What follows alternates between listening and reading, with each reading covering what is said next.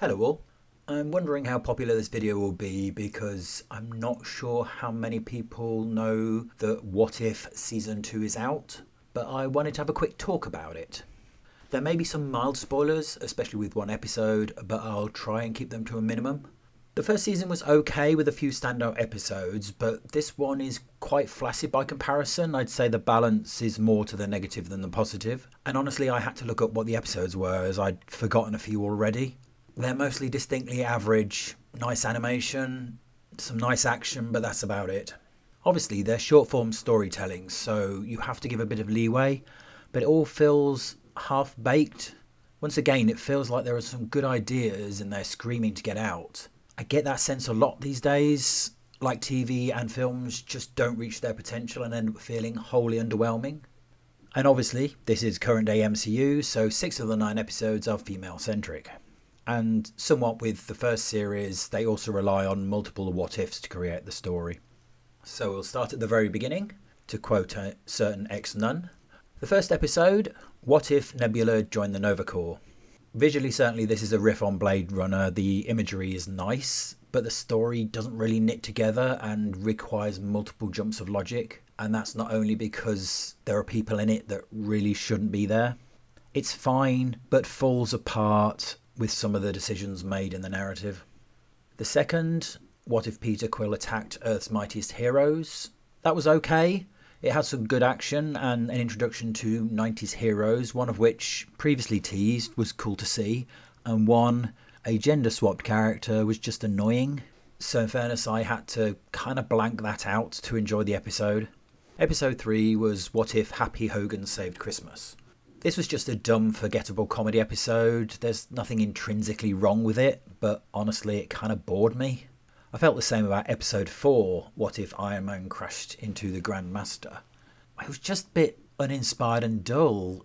I kind of know what they were going for, but it was a convoluted and disappointing explanation of how Tony and Gamora from the last 2 episodes of season 1 met. It didn't really hold my attention and again leaned into the wacky of Thor Ragnarok, which really isn't a plus for me. Episode 5, What If Captain Carter Fought the Hydra Stomper? Now we all know Captain Carter was going to be back, and is basically a reworking of the Winter Soldier.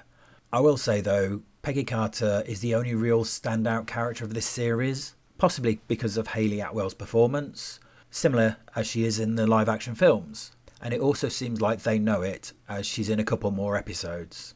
Again, an okay episode which suffers from being a copy of something better. Now we get on to episode 6, and it kind of irritated me.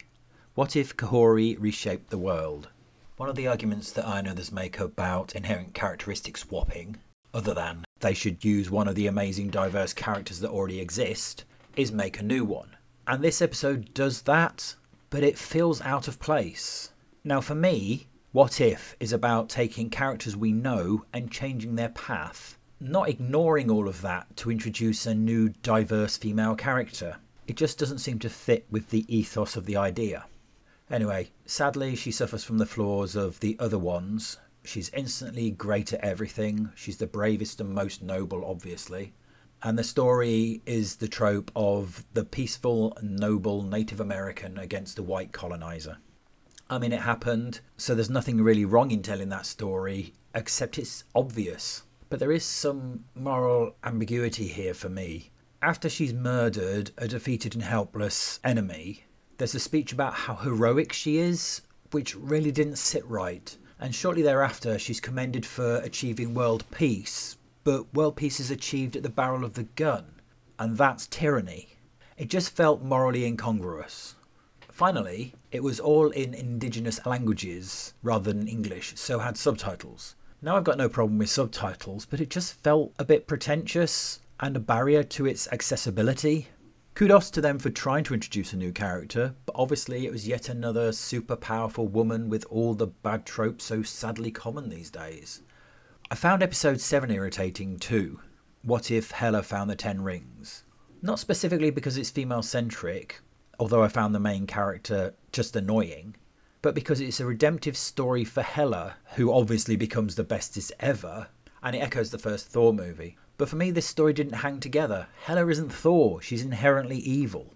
But for some reason, the teachings of a saintly woman makes her realise it was all the fault of the patriarchy. So no journey of self-discovery, just the decision that it's all someone else's fault.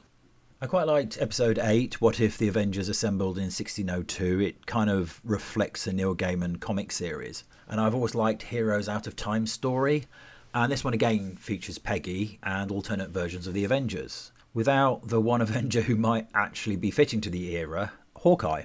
There are some uncharacteristic actions highlighted by a dumb resolution which again had a questionable morality, especially from one character who's known for their impeccable morals. It kind of marred the ending for me. So, on to the final episode, which was for the most part a jumble of member berries. What if Strange Supreme intervened?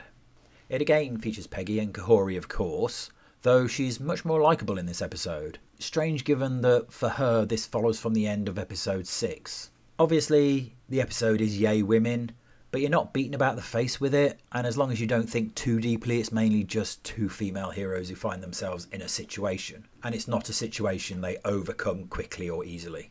It's a lot of flash and bang, but very thin plot-wise, and a little underwhelming for a final episode, though that may be because of my expectations following Season 1's two-parter. It also relies on retconning and character story arc, which I really didn't like, but I'd say it was one of the more enjoyable episodes. So overall, it's pretty forgettable fare. Standard MCU these days, unfortunately. Were you one of the handful of people who watched this show, and what did you think? Please like and subscribe if you've enjoyed the video. Thanks for watching, and peace out.